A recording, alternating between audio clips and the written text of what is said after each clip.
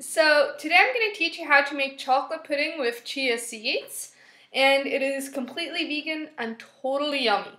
So first thing is to make almond milk. Of course you can go out and buy almond milk, but why buy almond milk when you can make it yourself? All you need is 200 milliliters of water and 3 tablespoons of almonds.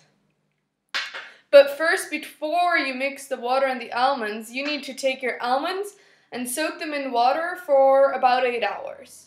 I've already done that, and here are my almonds. I'm going to go ahead and peel them now, and when I'm done peeling them, I'll continue.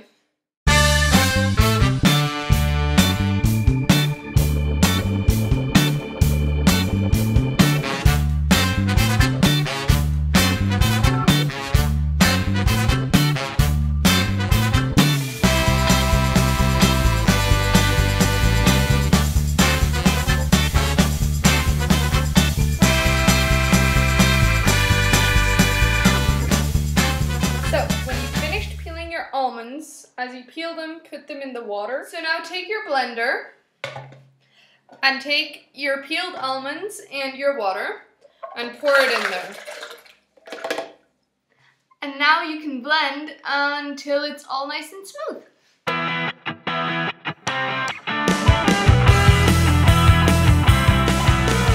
When it looks like this, it's ready to go.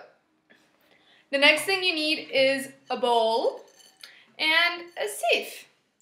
Sieve? I don't know how to say that. And then you take your almond milk. I'm going to remove this because else it's going to fly out.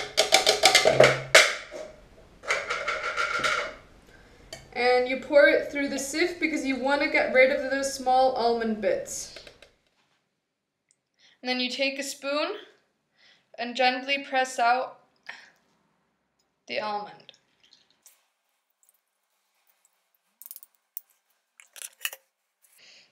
And now you have almond milk.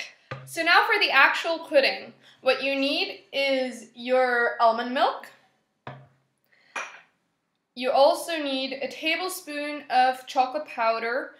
I use unsweetened, but you can use sweetened, whatever you want.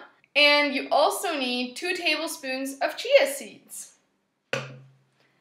And last but not least, you can take half a tablespoon of honey or agave syrup. I didn't have any liquid honey, and it's kind of hard to do it with not liquid honey, so I decided to go for the agave syrup this time.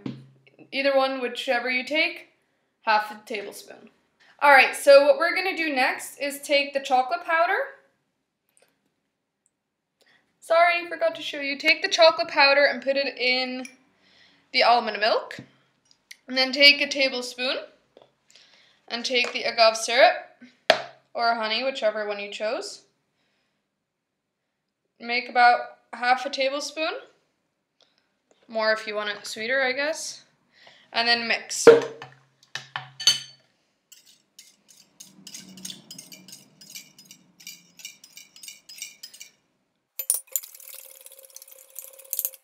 Alright, so now you have a nice chocolatey milk here.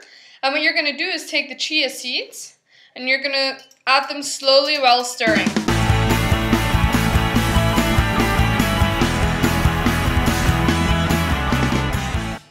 Like that.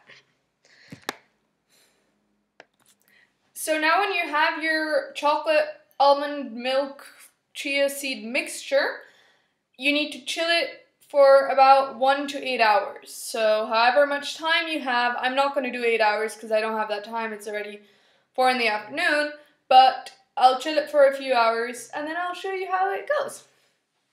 Hey everyone, so the pudding is finished and I decided to try 2 versions. One I put in the fridge, pudding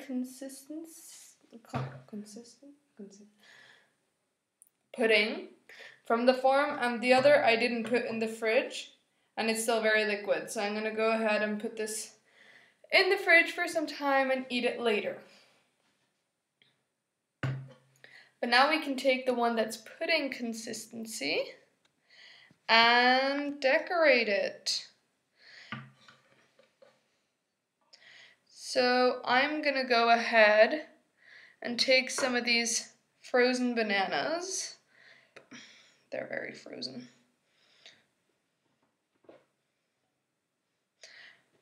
The recipe you can also find on my channel for these. Then I have prepared some walnuts. Sprinkle them right over. Some color to it all with goji berries.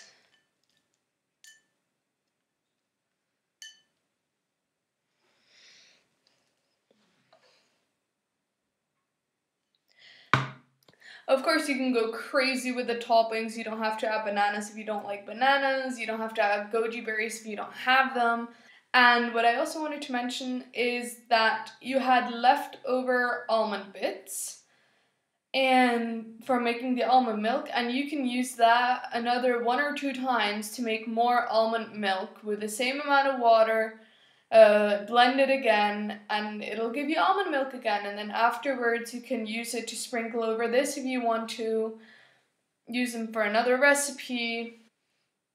It's all up to you. I hope you enjoyed this recipe and enjoy your food.